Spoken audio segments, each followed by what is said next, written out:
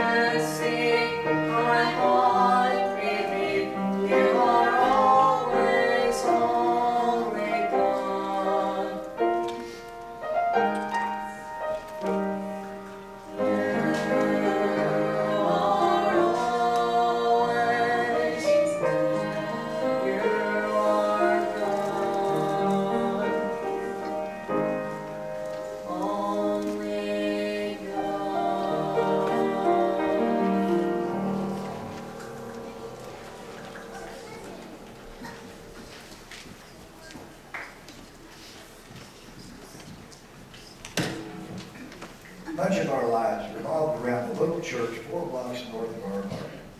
We loved it there. The music, the preaching, the wonderful people. We used to live for Sundays and Wednesday nights. If the doors were open, wild horses couldn't keep us away. I especially remember Pastor Thomas. He was my hero. The Lord has been mighty good to our little church this year, hasn't he? Now I know we may not have all the things we'd like to have, but we are truly rich in Jesus. Why, in just the last 6 months, we've had 3 families reached for the Lord. And did you know that the average person sitting here tonight is wealthier than 90% of the people in the rest of the world? Yes, we may not have everything we want, but we should be thankful for the greatest gift that was ever given to us. The Lord Jesus, almost 2,000 years ago, came from heaven to earth.